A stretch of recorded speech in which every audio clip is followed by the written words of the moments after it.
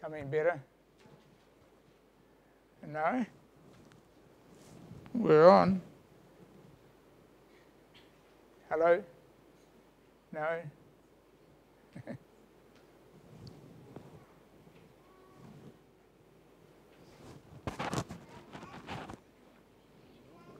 Yeah, she's on.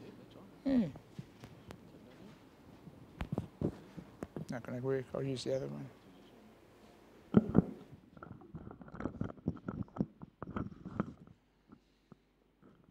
Okay. Now you can hear me. That's better because sometimes the voice wears out as well. Now, last weekend I worked too hard. I know I did. And it's left me with varying pain down my hip, right down my leg. And for some reason or other, most times people with back injuries, as you'd know, it doesn't ease it by sitting down. You're better up or lying down, but it just helps if I sit down to take the weight off it. So I'm going to do that. I hope you won't mind.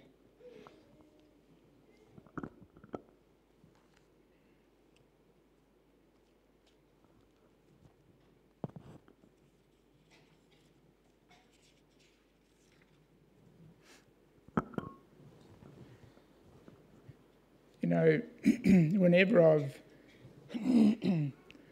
studied to find material for a sermon,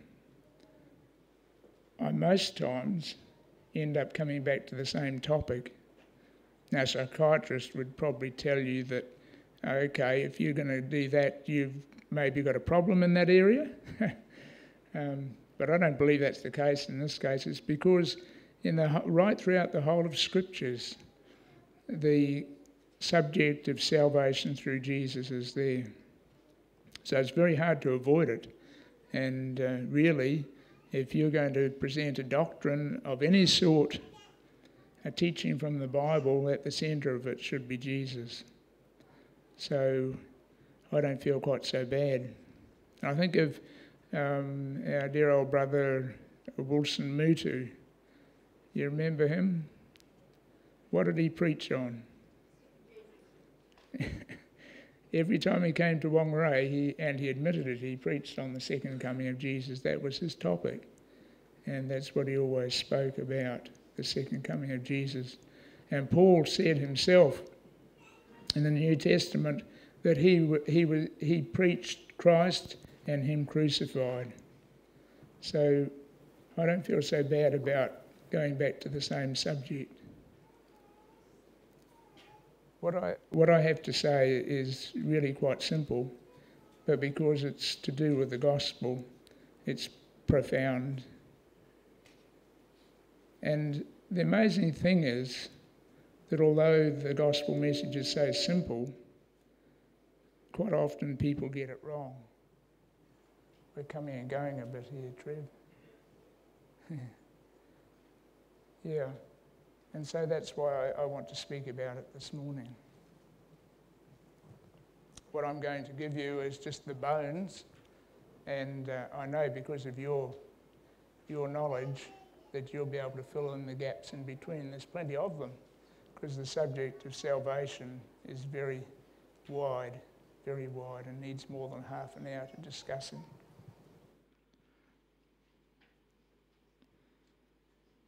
I wanted to start off this morning with asking you a question. What is it that makes me good enough for heaven, to go to heaven? What is it that makes you good enough to go to heaven? Who wants to go to heaven? Is there anybody here who doesn't want to go to heaven? Well, that's good. I'm glad to see that. Everybody wants to go to heaven. So the question then is really quite pertinent for all of us, although you may not have the problem that some do with that. What is it that makes me good enough to go to heaven?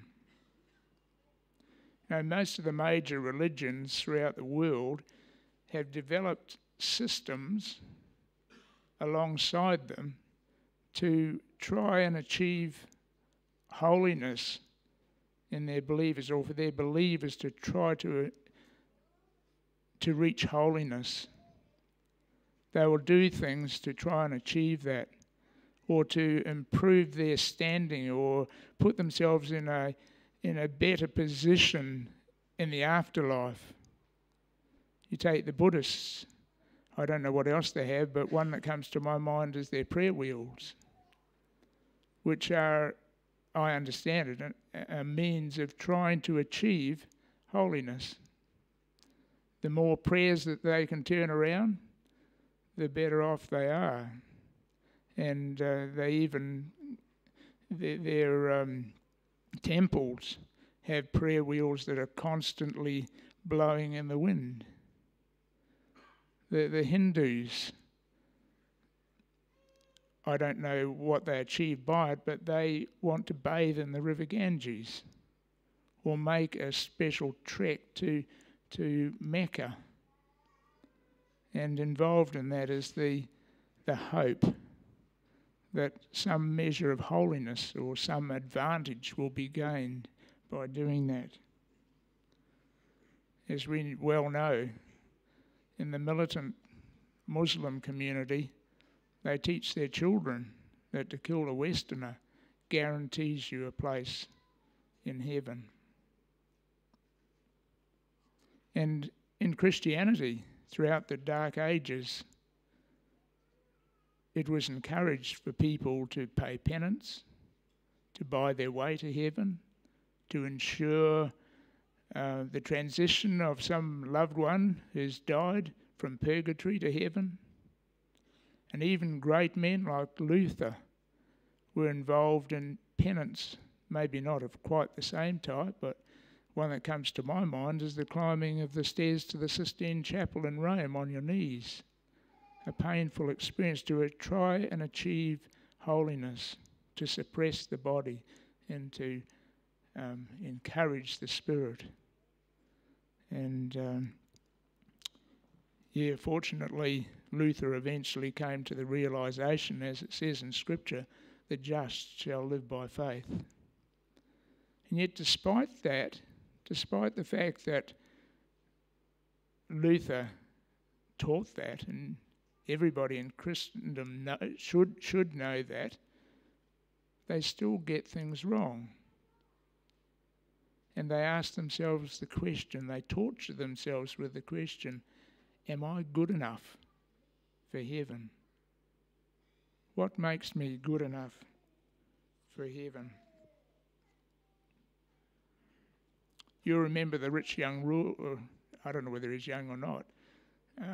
If he was rich and he was young, he must have inherited it. But let's say the rich ruler, when he went to Jesus and asked, "Good master, what can I do to inherit eternal life?"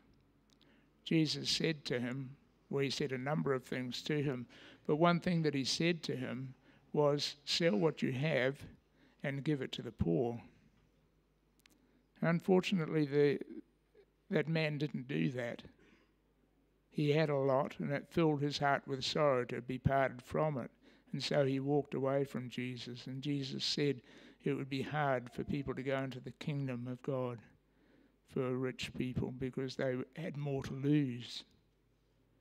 The question that comes to my mind is, if that young man had done what Jesus said, it would appear that he'd be rewarded for what he'd done. On the surface, that is. And we won't go any further because you can bat me down on that one quite quickly. But I think of the judgment scene that Jesus presented. And let's have a look at it. It's in Matthew 25 and verses 31 to 36.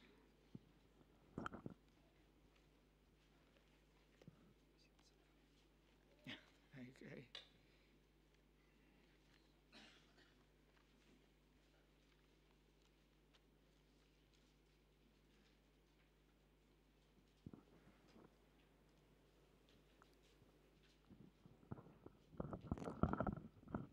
Maybe better I have a hand free.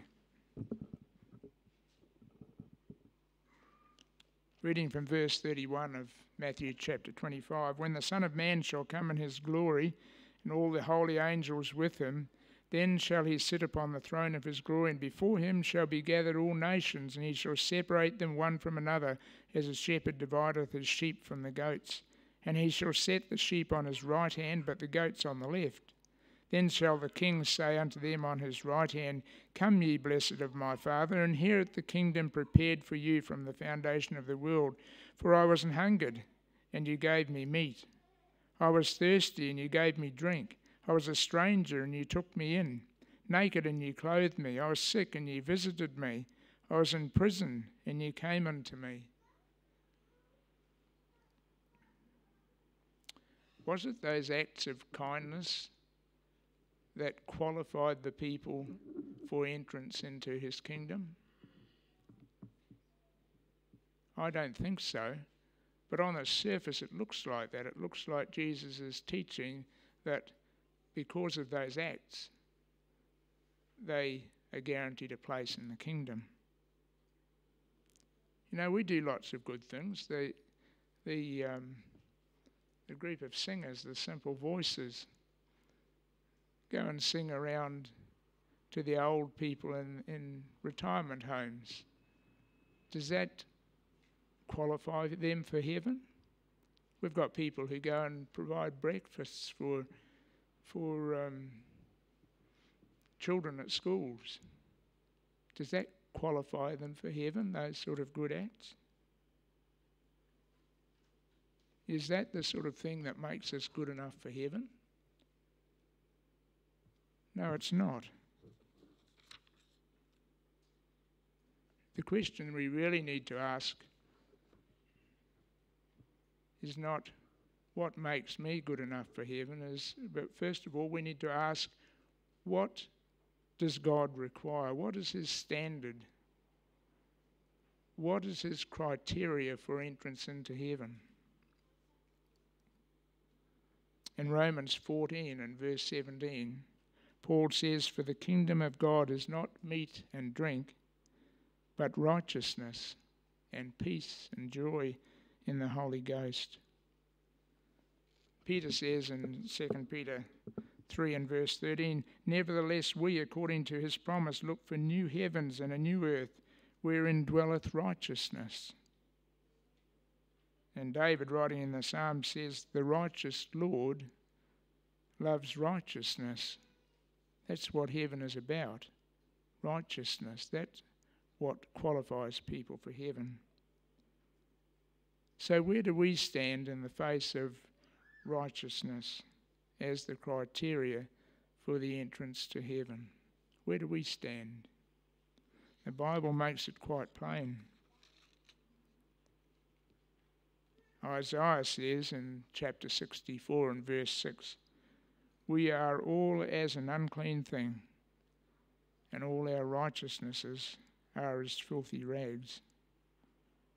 Paul in Romans 3 and verse 10, he's really reiterating what is in the Old Testament. There is none righteous, no, not one. And again in chapter 3 and verse 23, For all have sinned and come short of the glory of God. Am I good enough for heaven? Some people think that we can achieve our own holiness.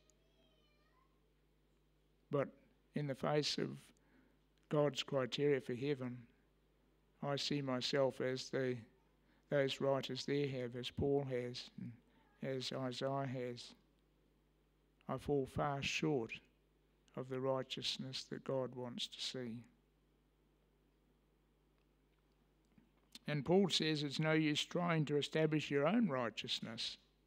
In Romans chapter 10 and verse 3, speaking of the children of Israel, he says, For they, being ignorant of God's righteousness, and going about to establish their own righteousness, have not submitted themselves unto the righteousness of God.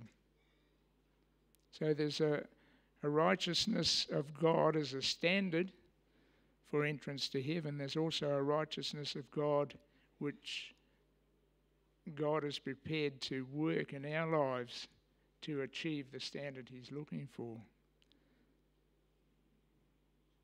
The The children of Israel really didn't understand God's righteousness when they said, "All that you say, we will do."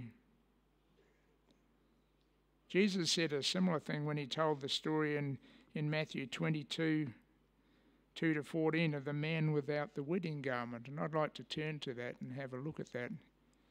I'll give you just a slightly different slant on it. Some of you will have heard me say this before, but it won't hurt being repeated. Matthew 22 and verses 2 to 14.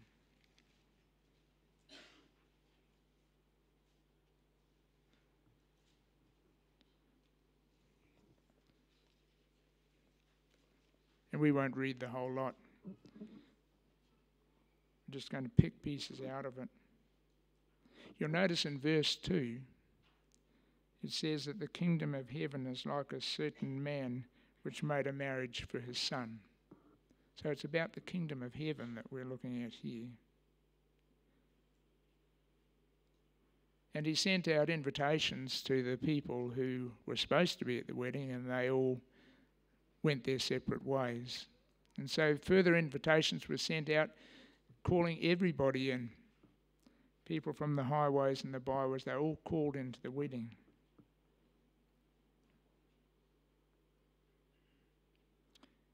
Back in those days, it was customary for, I gather it would have been the father of the groom, to provide wedding garments for the people.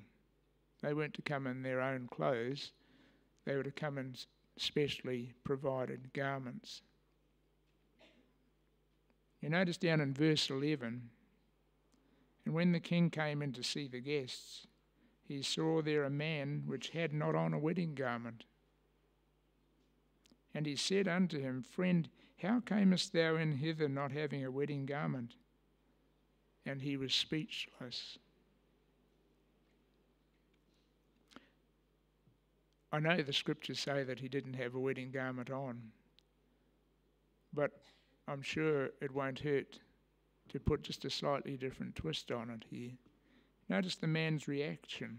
He was speechless. And I believe that that man was in a wedding garment, all right, but it was one he'd provided himself. He'd probably gone to quite a lot of work, a lot of expense, to make sure that he turned up at the wedding feast there in a good wedding garment. And even the people who were there at the wedding feast, they didn't complain about his presentation of himself. There's no mention of that. They considered him to be a good man and well presented. And it wasn't until the discerner of all hearts came in, the king came in, and he looked at the man and he saw he didn't have a wedding garment on, not the one provided. And the man was speechless because he thought he had done a pretty good job. He thought he was a good man. But the king could see that there was a problem there.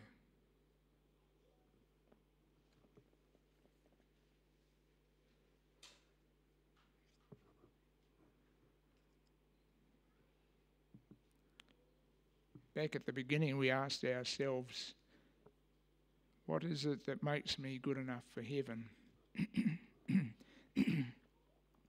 Jesus says in this story that it is wearing the right garment that makes me good enough for heaven. My garment is not good enough. It's the garment of Christ's righteousness that is needed for the passage through into heaven. I've always felt slightly offended by Frank Sinatra's rendering of that song, I Did It My Way. You'd know the song well. It's been played lots of times. And recently I managed to purchase an album of Andre Rieu and his orchestra. And on there is an orchestral presentation of I Did It My Way. And it's absolutely beautiful. But in the end, I still felt that same revulsion, because my way is never good enough. No matter how well I play the tune, my way is never good enough. It's no use in trying to make it in my own strength. Oh, it's true, we may in this life, through the action of God's Spirit that is, working in our lives, achieve lives that are devoid of sin or devoid of overt sinning. But we are never good enough in our own strength to stand before a righteous God. Isaiah says in chapter 61 and verse 10, I will greatly rejoice in the Lord. My soul shall be joyful in my God, for he hath clothed me with the garments of salvation. He hath covered me with the robe of righteousness. That's what we need. That's what the man was lacking at the wedding feast. He thought he could get there in his garment, his good works. But no, what is required is Jesus' perfect robe of righteousness covering our sinfulness. Jeremiah says in chapter 23 and verse 6, speaking prophetically of Jesus, in his days Judah shall be saved, and Israel shall dwell safely, and this is the name whereby he shall be called, the Lord our righteousness. Paul says in Romans chapter 5 and verse 19, by the obedience of one shall many be made righteous. And again in Philippians 3 and verse 9, he says, that I may be found in him, not having mine own righteousness, which is of the law, but that which is through the faith of Christ, the righteousness which is of God by faith. Really, we've been asking ourselves, and I've been doing it deliberately, been asking ourselves the wrong question all along. Because we can never be good enough for heaven. It's not whether I'm good enough for heaven, it's whether he is good enough for heaven. I have a translation of the scriptures where it constantly talks about Jesus as being approved by the Father. And that's what we need. We need to be approved. And the only way that that can be the case is if we accept the fact that we can never be good enough, but he is good enough, and accept his righteousness which he offers so readily to us. In Matthew chapter 1 and verse 21, it is recorded that the angel said of Jesus, announcing his birth, his name shall be Jesus, for he shall save his people from their sins. And you can repeat some of these verses with me. Here's another one. Jesus said of himself, I am the way, the truth, and the life. No man cometh unto the Father but by me. And here's another one, well known. John 3:16. For God so loved the world that he gave his only begotten Son, that whosoever believeth in him should not perish but have everlasting life. Here's another one. The wages of sin is death, but the gift of God is eternal life through Jesus Christ our Lord. Ephesians 2:8, for by grace are you saved, and that not of yourselves, it is the gift of God, not of works, lest any man should boast. It's not that I am good enough for heaven, but is he good enough? You know, the good news of the gospel is so very simple. It's so beautifully simple. And as Paul says, it brings a wonderful sense of freedom from trying to get to heaven on your own works. If I confess my sinfulness and believe that Jesus is the Son of God and that his death on Calvary was for me and covers my sinfulness, I'm counted in heaven as righteous, as sinless. Not because I am good enough, but because he is good enough. If I should die shortly after such a confession of faith, I would find myself in place I find my place in the resurrection of the righteous, not because I'm good enough, but because he is. Even though my life had hardly had a chance to change, I would be there. Take the thief on the cross. Jesus' words to him were, I can tell you right now, you will be in paradise. Certainly not because the thief was good enough. After all, he was about to die because of his crimes. But Jesus was good enough, and that makes the difference. Then why does Jesus say what he does to the sheep on his right hand in that judgment scene? They almost seem to be rewarded for what they have done. But are they? Remember when Jesus was talking to his disciples just before he died, he said, if a man love me, he will keep my words, and my Father will love him, and we will come unto him and make our abode with him. If God is living in us, it makes a difference to how we think, what we say, how we react. Every aspect of our life changes if he is dwelling in us. It changes our lives completely. Those people, the sheep on Jesus' right hand, weren't being rewarded for what they had done, but their good acts were evidence that they had accepted salvation through Jesus and were allowing the Holy Spirit to work in their lives. Here's a few words. I've taken them from next quarter's lesson. If we abide in the Lord and allow him to abide in us through his Spirit, we will be changed, even radically. I'll read that again. If we abide in the Lord and allow him to abide in us through his Spirit, we will be changed, even radically. Paul put it this way. He said, be renewed in the spirit of your mind. Put on the new man, which after God is created in righteousness and true holiness. God does look for a change in us.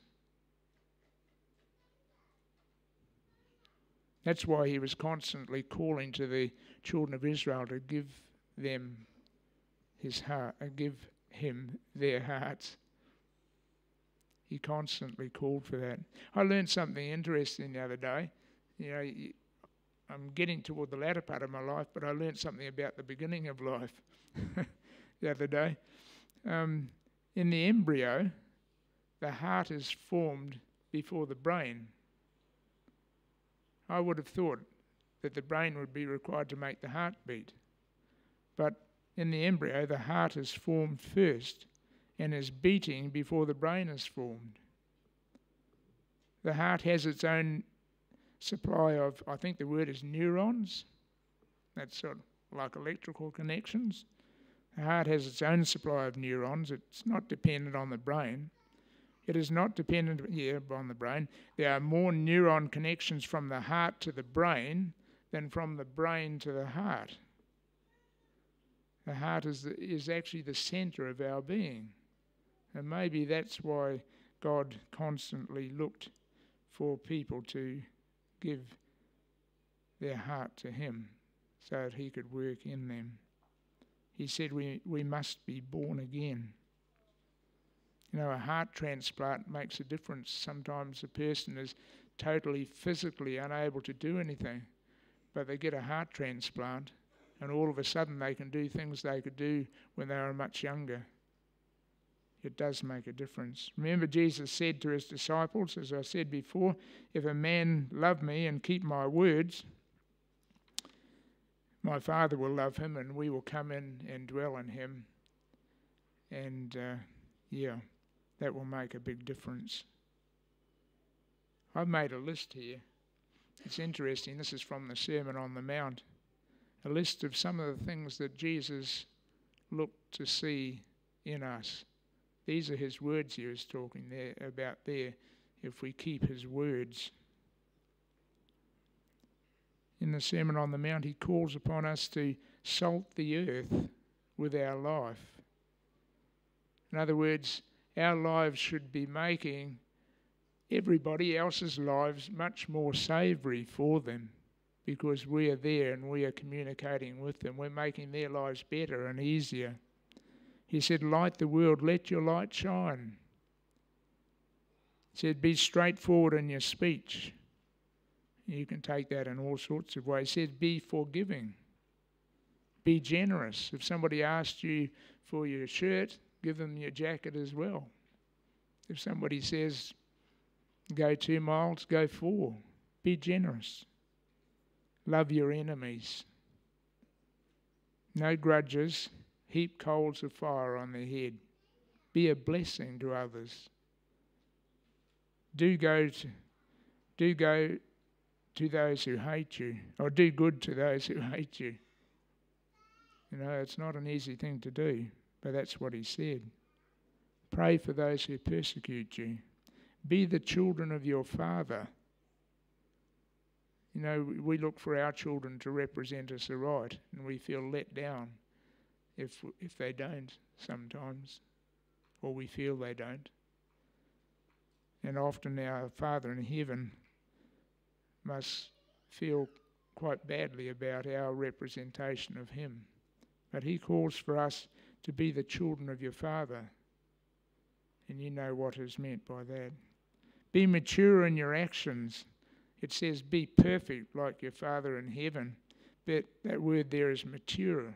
Be mature in your actions, in your thoughts, in your responses as your Father. Seek the kingdom of God and his righteousness and follow Jesus. That's not all the things that Jesus asked us to do, but those are some of the good things he's wanting to see in our lives.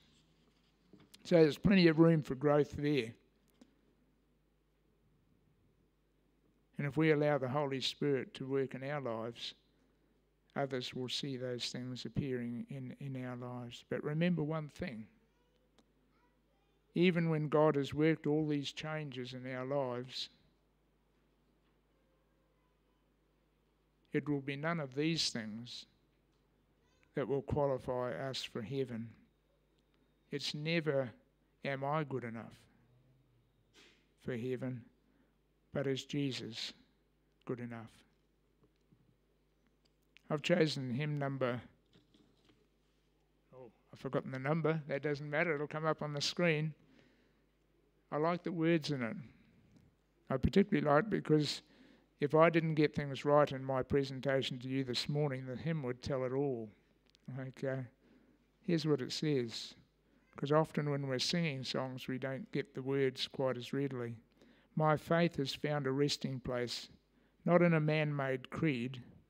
I trust the ever-living one, that he for me will plead. Enough for me that Jesus saves. This ends my fear and doubt. A sinful soul I come to him. He will not cast me out. My soul is resting on his word, the living word of God. Salvation in my Saviour's name, salvation through his blood. The great physician heals the sick. The lost he came to save. For me his precious blood he shed. For me his life he gave. The chorus says, I need no other evidence. I need no other plea. It is enough that Jesus died and rose again for me. Let's stand to sing together.